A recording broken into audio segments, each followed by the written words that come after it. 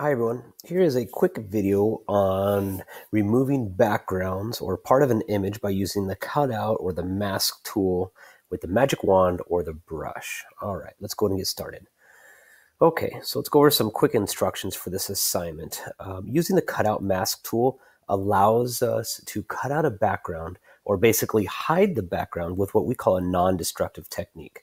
We are not deleting the pixels. We are not removing the background. We're just simply covering it up with a mask. And if we cover up too much, we could always uncover it. So we're never really destroying the picture, which is best in case we make a mistake or realize we need to change something. We could either remove or bring back the pixels forever and ever without just deleting them. All right, so here's what we're gonna do. There's 3 images below on this website, and you're gonna save them to your Google Drive.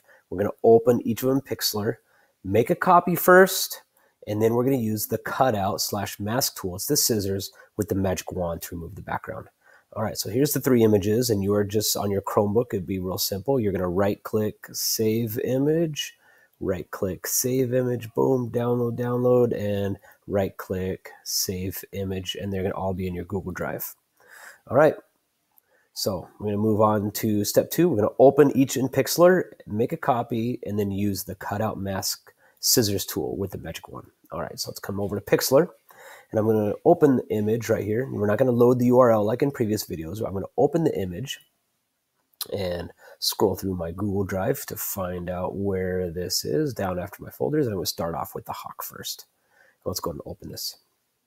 All right, step number 1 is going to be make a copy, right? Always make a duplicate. Now, like I said, we're gonna use a mask, so we're not really gonna destroy this image anyways or remove anything, but it's still just a good habit to always make copies of everything, okay? It's gonna save you one day. We're gonna make a duplicate, and then again, make sure you turn off this original layer, okay? Make sure you turn off so it's not visible.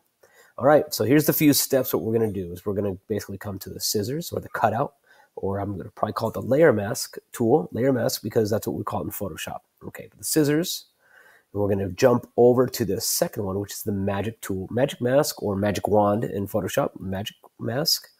And we're going to be on remove from mask. And your tolerance, I'm going to set this back down to normal. We'll talk about that in a moment.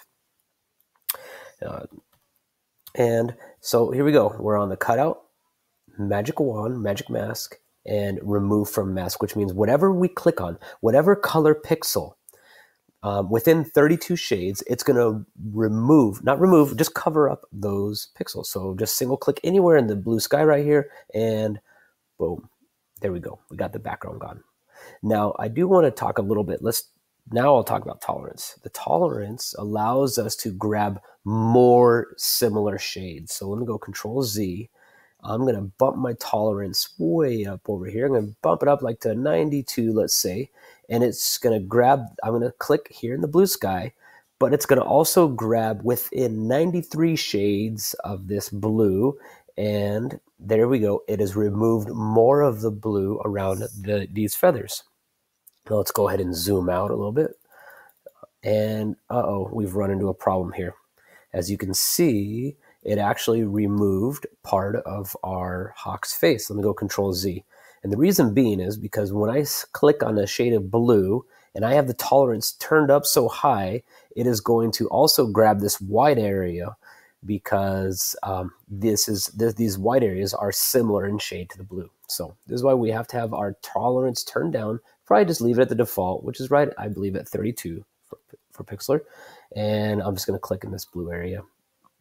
And that's good enough for now. Let me zoom out. I'm going to use Control- with my left hand on my keyboard. And there we go. All right. Let's go back to, we have all 3 of them that we downloaded. So let me go click on Open Image.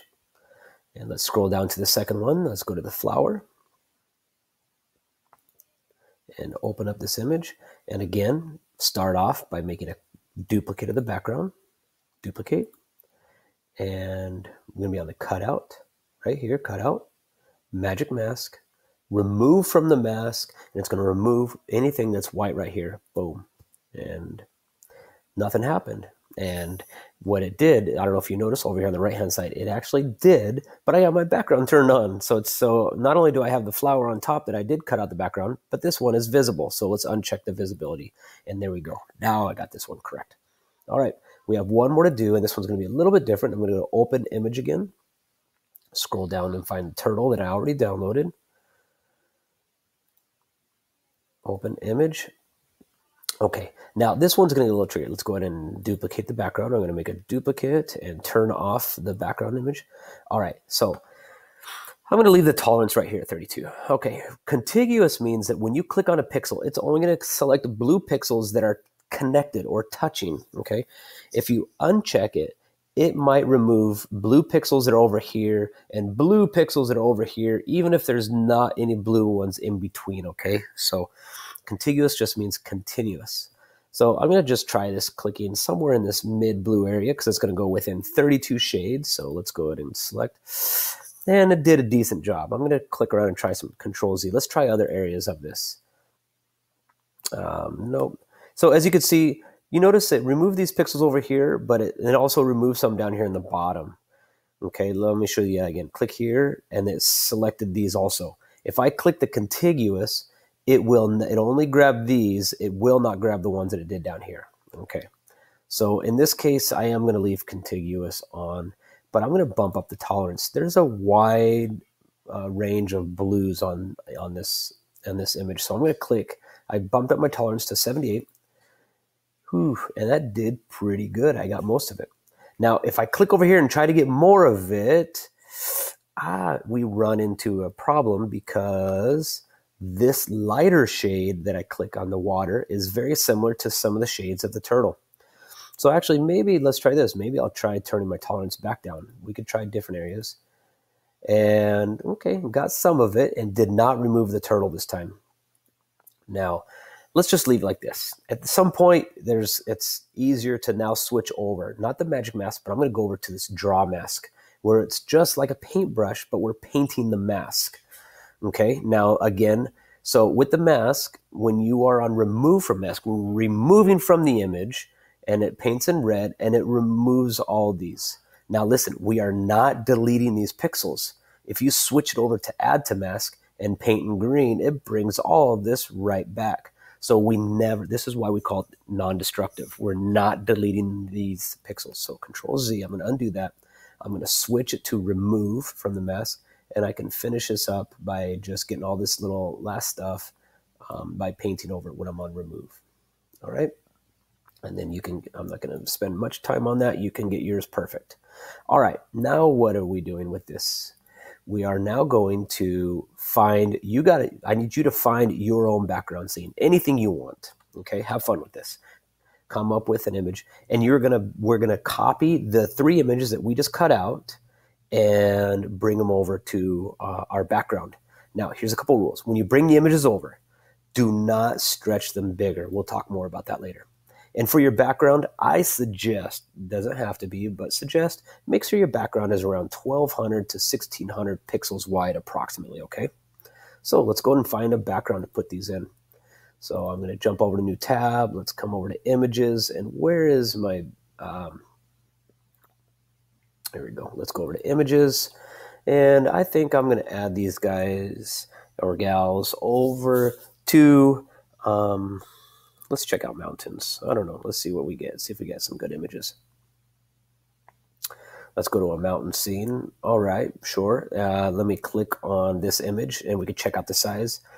All right, 1080 by 692. Close enough. I said 1200 to 16. This is a good approximation. So 1080. Make sure you don't have any small images that are 200-300 pixels wide. It's just not going to work very well for the sake of this assignment. 1080, good. All right. So right click. Now that I'm on Google, though, I am going to copy the image address, find out where this image lives on the internet, come back to Pixlr.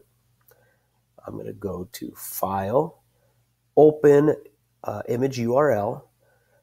This works, or you could go to the new image. Either way, load URL, paste, Control V, enter, and we have our mountains.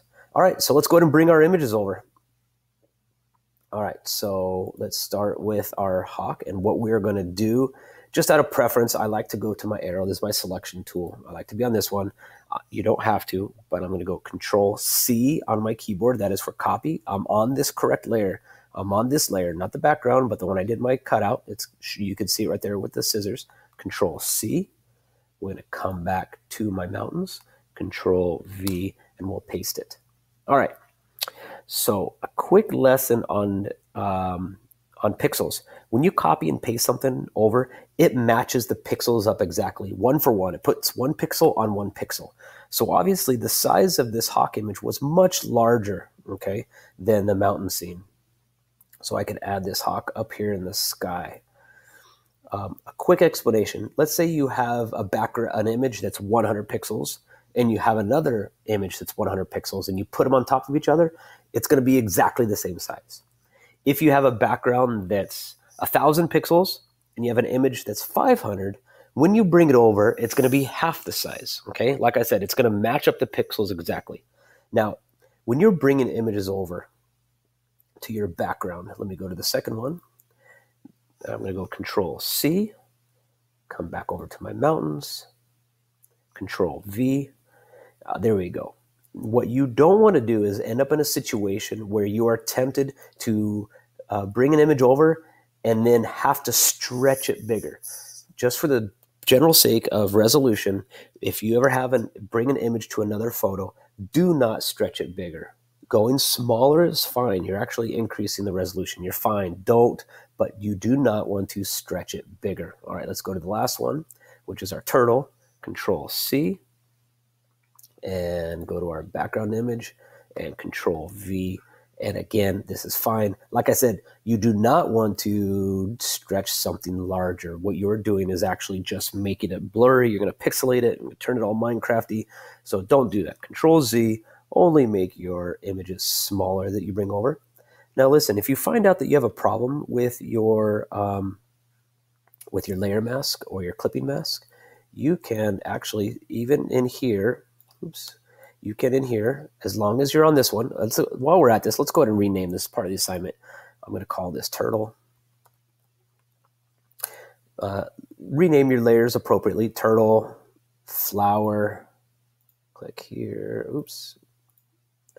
highlight, just call this flower, and you get the idea. I'm going to come back to my turtle.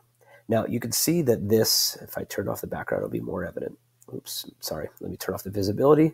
You can see my layer mask was not perfect. You can still edit it. Make sure you're on your turtle. I'm going to go on my turtle layer. I'm going to go back to my scissors, and I can come back with the brush and remove from the image, and I could still paint over this. And as you can see, there, it'll remove it. Well, you can remove. Remember, you can remove, or you can add. We'll bring it back. Now I got a lot of work to do. Let's go Control Z, Control Z. There we go. Remove from mask. Decrease the size of my brush, and I'm going to clean up some of this stuff over here. So you don't have to have it perfect before you copy it. You could still edit the mask wherever you bring it. All right, let's go ahead and zoom out.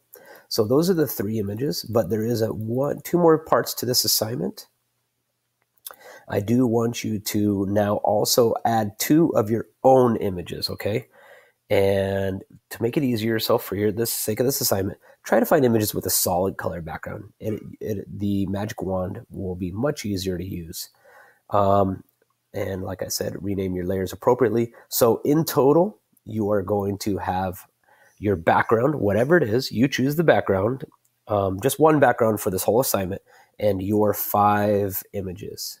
The 3 that I gave you, and 2 on your own that you are going to choose, cut out, and bring it to your background. All right, and there will be a part 2 to this assignment, but for now, hopefully this helps. Please let me know if you have any questions. All right, have a good day.